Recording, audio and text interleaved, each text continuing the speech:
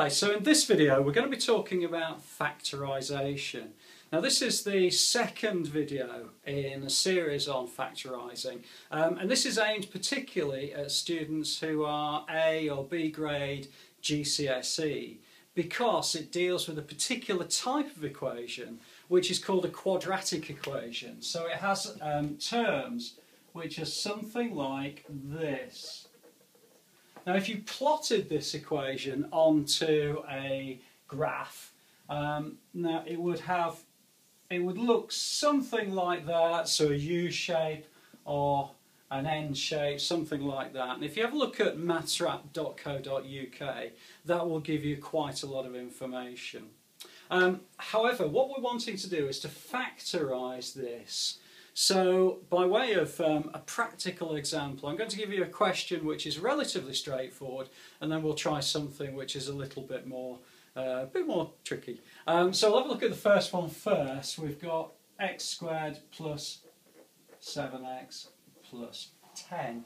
Okay, so in order to factorise that equation, we're going to break it into two bracketed terms. So, we've got something like that. So in other words, whatever we put in this bracket is going to be multiplied by whatever we put in that bracket.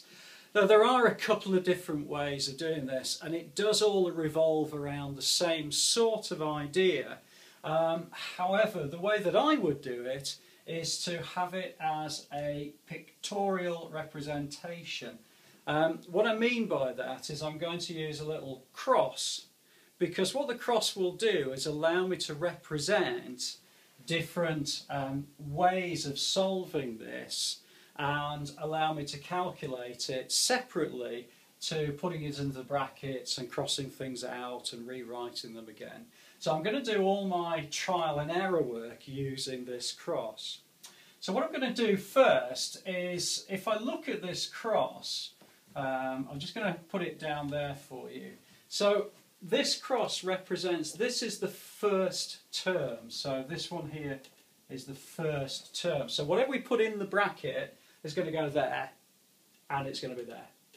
The second term is here, which is there, so it's going to go into this space here.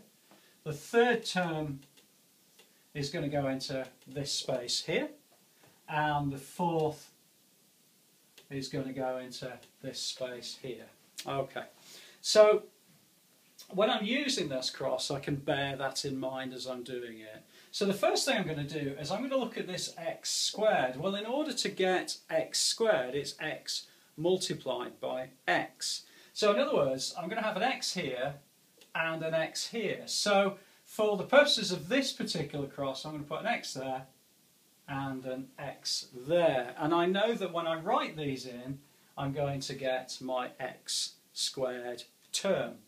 The second thing we're going to do is I'm going to look at my last term, which is positive 10.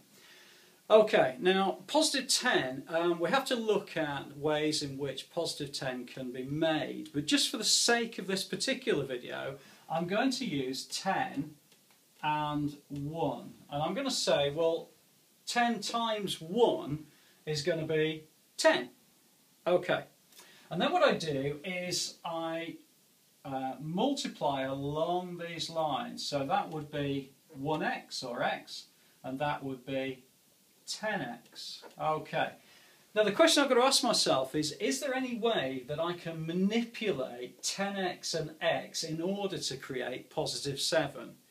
Could I add them together? Well, no, I can't, because that would be 11x. Could I take them away from each other? No, I can't, because that's going to be 9x or minus 9x. Whatever I do to that, it's not going to work in order to produce positive 7x.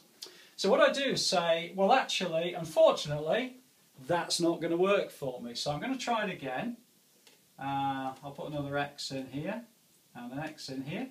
And this time, rather than using 10 and 1, I'm going to look at 10. I'm going to say, well, it's going to be 5 and 2, because 2 times 5 is 10. So it doesn't matter which way around I put them in this particular cross because they're both positive, so it's relatively straightforward.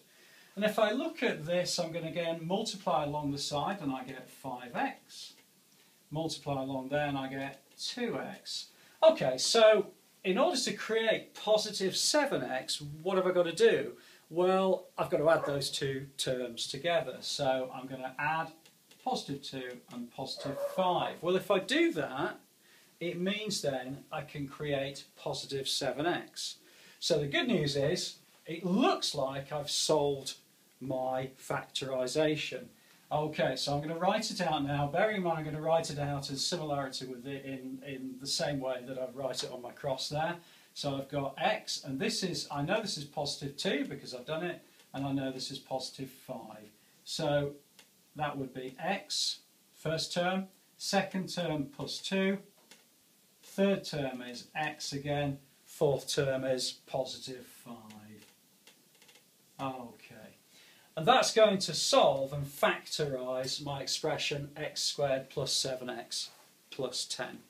Okay, so it's taken a little bit of explanation, and I think what I will do is I'll put the next video we'll deal with making this just a little bit more sophisticated.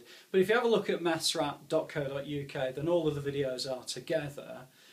Please do post, pin, tweet, add a comment below, and you can also subscribe to the site. I hope you found this particular method useful. It is a way that I've done it, and I use it for all of my factorisation, and it works perfectly well for me in most circumstances. And I look forward to, I hope that's been okay, and I'll look forward to seeing you inside the next video.